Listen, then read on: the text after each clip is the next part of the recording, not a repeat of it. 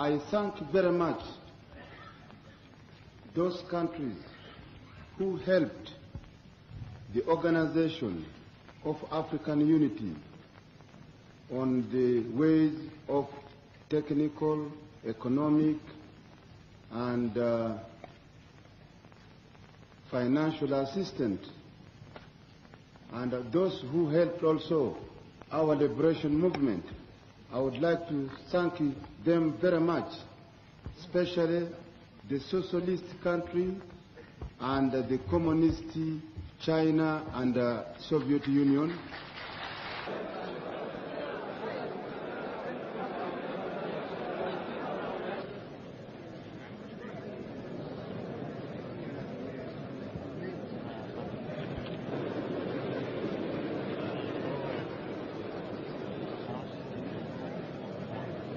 I would like to say here that my word which I said, the total liberation of Africa must be put into practice.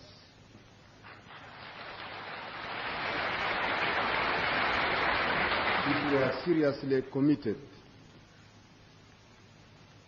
Because if I am speaking about the northern part of Africa, I am speaking about Sinai, which is a part of Africa, and also Palestine is very important for the history of every mankind who believe in religious, whether you are a Christian or you are a Muslim. You must see that this particular point is taken very serious. Also, what I wanted in the southern part of Africa is completely in Rhodesia and South Africa majority rule.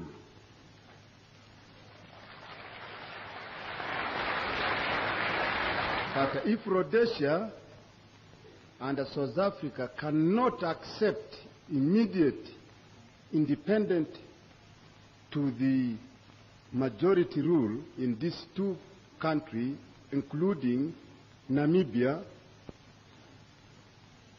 then we must really face them militarily, because we are capable of fighting against them, of liberating that country.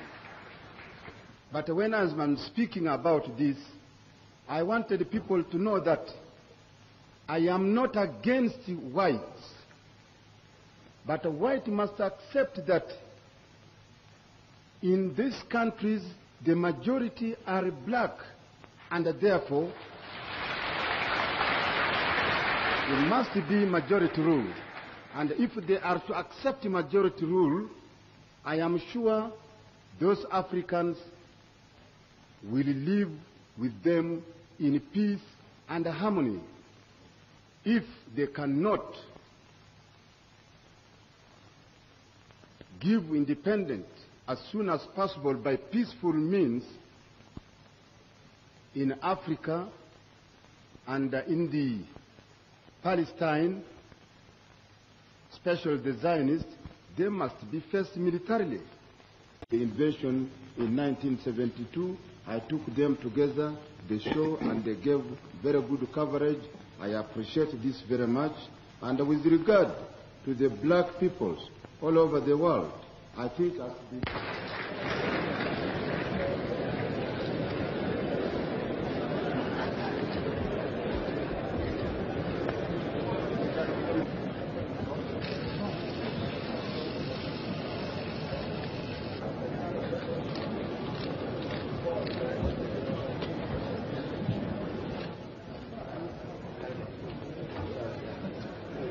comment from you, sir. We heard that there had been a overthrow. Have you heard this?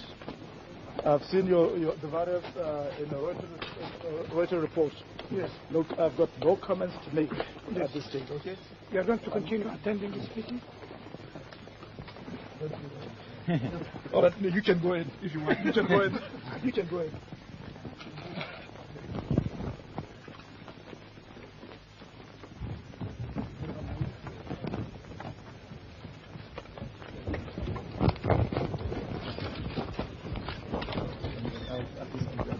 for the next few minutes.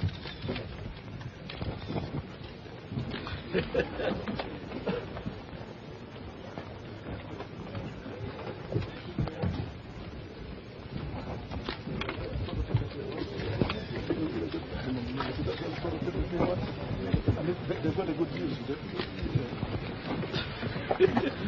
General, will you lead the conference? Just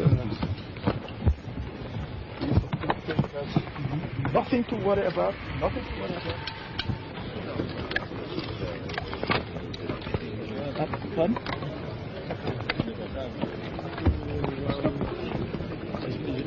Jennifer Parker.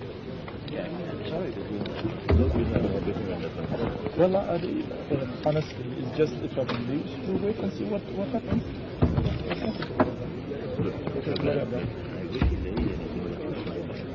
Immediately. No, you stay for all the while. Make no mistake. So, okay, thank you.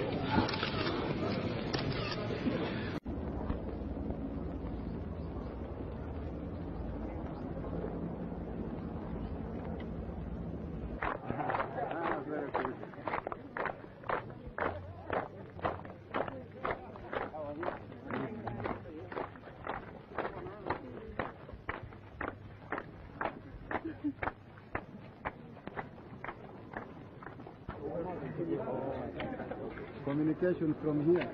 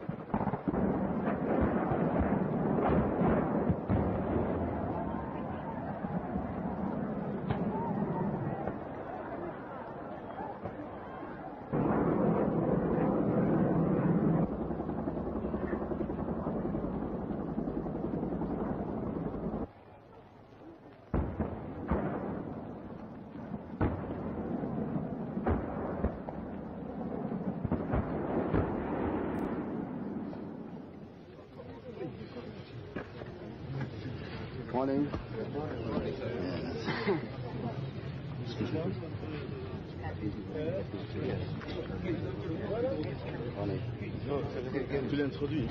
Oui. Okay. Of African unity, heads of state and the government ended its 12th ordinary session yesterday. It came of Somalia's proposal for mediation between Uganda and Tanzania. I think I am speaking now to you, replying on this, not as chairman of the OAU, but as the President of Republic of Uganda. As Uganda is concerned, we don't have anything against Tanzania. We consider them are our brothers and sisters, and we will never even enter Tanzania 1 inch by our military forces, even police force. We will never. And we can give them all facilities. And we are in the same East African community, OAU, non-aligned United Nations. We have even Tanzanian working here in the East African community, post and telecommunication, which the office you see is being, the building is coming up, and some are working just next to the conference center, and they are very happy. Even during this OAU, the chairman of the East African Community Legislative Assembly is Tanzanian, is somebody from President of Tanzanian place, I think related to Tanzania President, and most of them are here in the OAU. See? And therefore, for my part, I don't think that even really we have anything with Tanzania.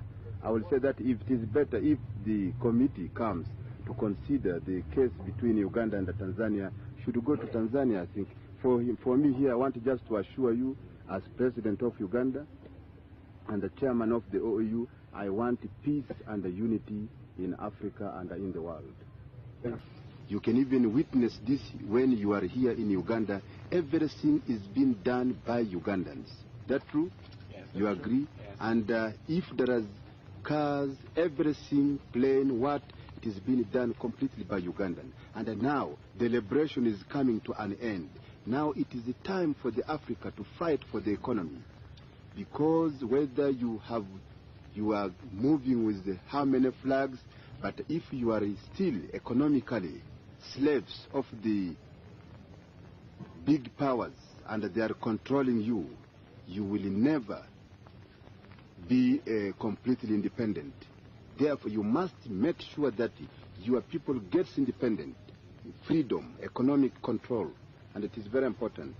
Field Marshal Amin concerned as also chairman of the OAU with the whole information from my brothers, the independent delegates of the independent African country. We are not under pressure at all from the United States. And even the Secretary General of the OAU even can tell you, we don't have any letter from United States. United States is not a member of the Organization of African Unity. United States only can put pressure on the weak country, independent individually there, but not at the OAU. Because OAU is an independent country. Like Uganda here is not controlled by any superpower. Itself, it is an independent country.